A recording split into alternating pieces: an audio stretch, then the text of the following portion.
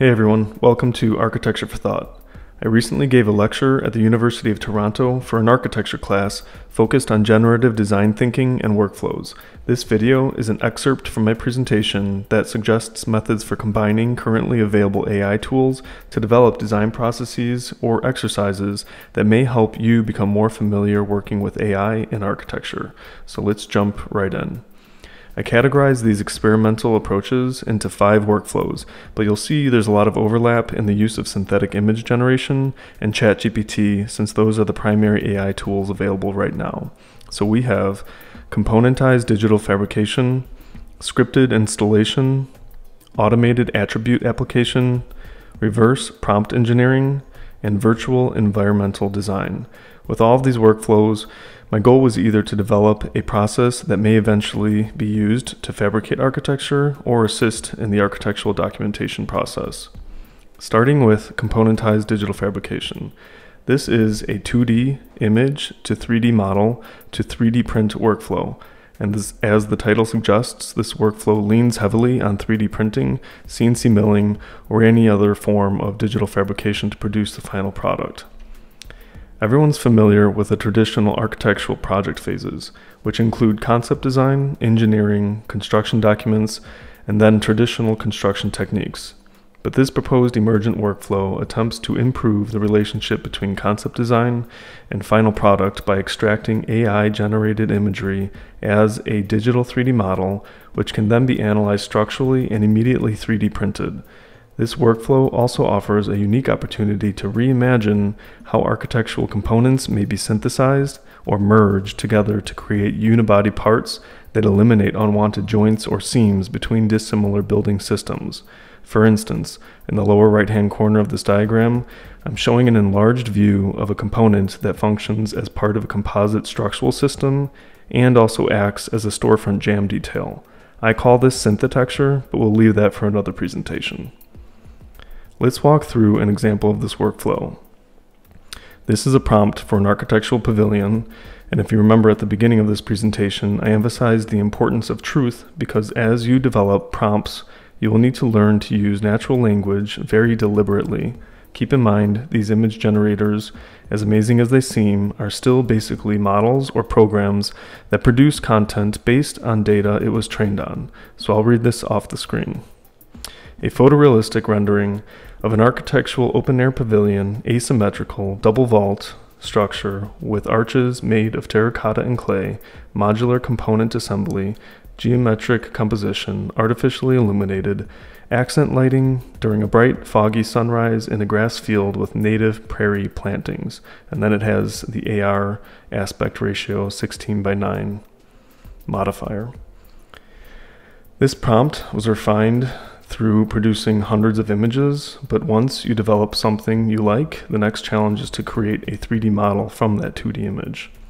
One way to approach this is by using depth maps. These allow you to communicate 3-dimensional information by mapping lighter tones to objects that are closer to the viewer and darker tones for objects that are farther away. Fortunately, there are also AI-driven tools online to create depth maps for you and allow you to view the final product. And here's an example of that. So this gives us an idea of how the pavilion is starting to feel spatially, but we don't have any digital geometry to fabricate from. There are some companies working on AI tools that can generate 3D models from 2D images or create 3D models directly from natural language text prompting. But again, these programs are only as good as the data it's trained on. So as these tools become more available, they are likely to be better at producing known forms such as furniture pieces, vehicles, or other entourage items rather than unique architectural components. Here's an example of text to 3D by DreamFusion, and you can see the fidelity of the model is already fairly accurate. So you can imagine what we'll be producing in 5 or 10 years from now, or sooner. I've also seen examples of people converting depth maps into digital meshes using Grasshopper to interpolate the tones in the image as coordinates for a mesh. You can then 3D print that terrain, or you can also use this approach on a CNC milling machine by setting the routing depths to match the image tone based on their value. Next, we have scripted installation. This one is a bit more conceptual, taking a 2D image and running it through an image recognition program or using ChatGPT to then write a script for robotic installation. So we start with an image prompt. A parametric white wall with a tunneled opening, architectural model, curvilinear, modular components, stacked, flowing diagram. And once we get a result we like, we can again use the depth map generator to produce a displacement map. And then jump into ChatGPT. So just as a reminder, these workflows are still very theoretical, and most of them don't have proven case studies, but the idea here is to encourage you to think about these processes and how to string them together to eventually create built forms. I asked ChatGPT to write a Python script for a KUKA robot arm to pick up bricks from a stack of 10 by 10 by 10 modular units and place them according to a depth map image of an architectural wall design. And it did.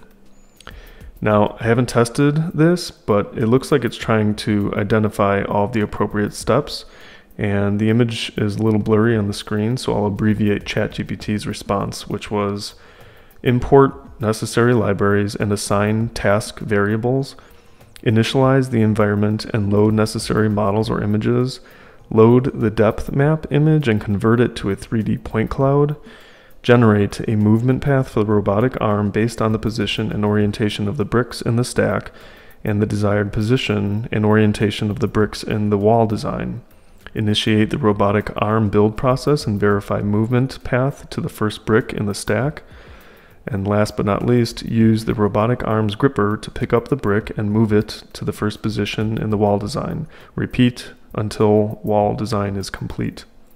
Just to be clear, this next video is only for reference. It's not operating based on this ChatGPT script, but it's pretty easy to see how digital fabrication or robotic installation can start to merge earlier into concept design phase of any project.